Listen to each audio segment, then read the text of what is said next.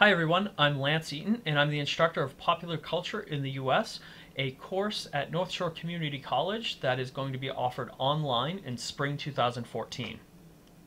So what is this course about? This course explores popular culture from a variety of different vantage points and really gets to the crux of what is popular culture and what do we understand about it? What do we want to do with it? How do we want our society to engage with it? And so we look at issues related to popular culture, such as consumerism, mass media, technology, viewer participation.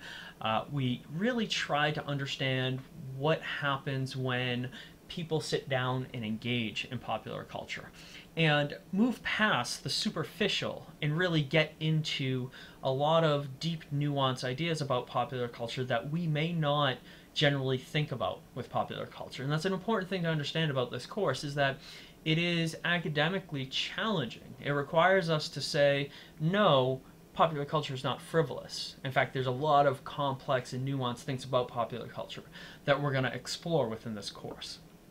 So hopefully we're going to look at a variety of different topics within popular culture and either change how you as the student understand it, or at least bring some level of complexity that you were not aware of previously. So what are some of those subjects that we're looking at? Well, we're going to look at pulp novels and dime novels. We're going to look at film. We're going to look at comic books. We're going to look at music. We're going to look at old-time radio and radio dramas. We're going to look at television. We're going to look at the internet and social media. And we're going to look at dancing, or dance halls, all the way up through today with clubbing.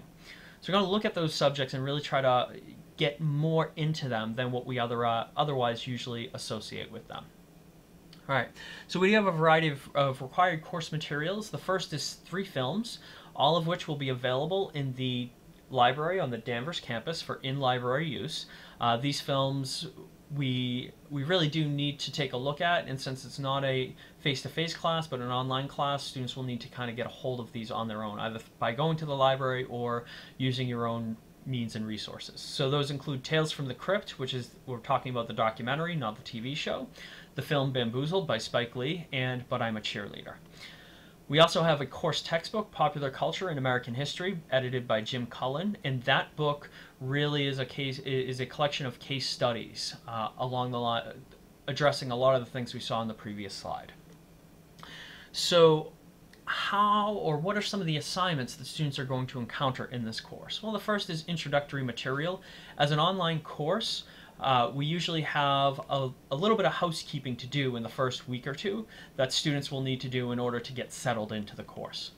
We have the article analysis, where students find an academic article on some element of popular culture and kind of write what that article is about and how it connects to the course.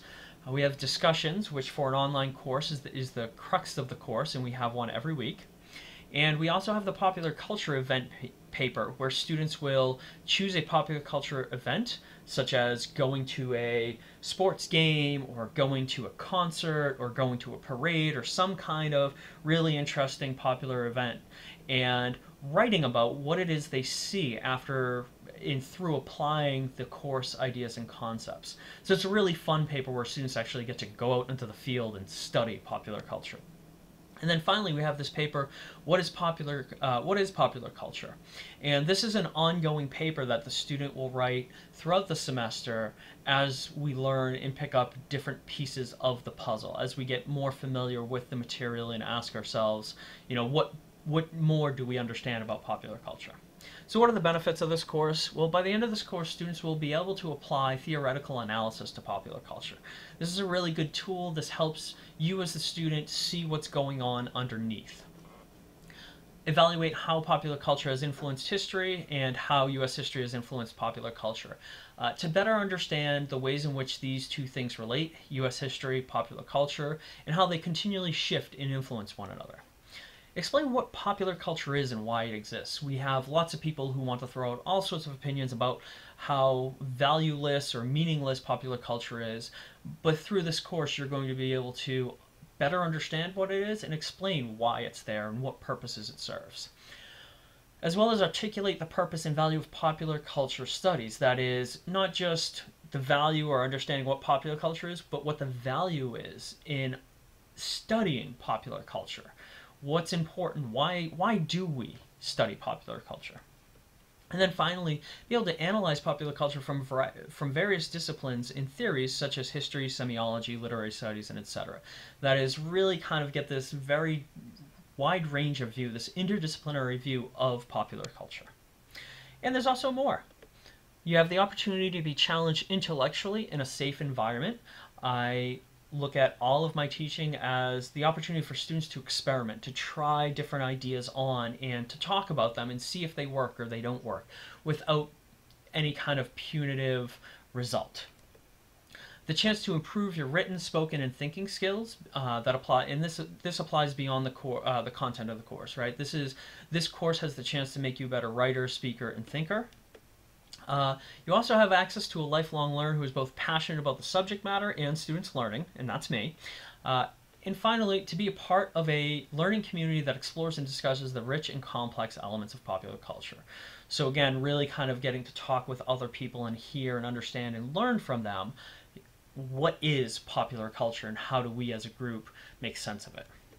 So that's pretty much what the course is about. I hope it has struck some chords of interest and that you're going to want to find out more. If you do, please contact me. There's my email up on the screen. And if you're ready to sign up for the course, by all means, go to northshore.edu and sign up for the course. I look forward to hearing from you or seeing you online. Thank you for your time.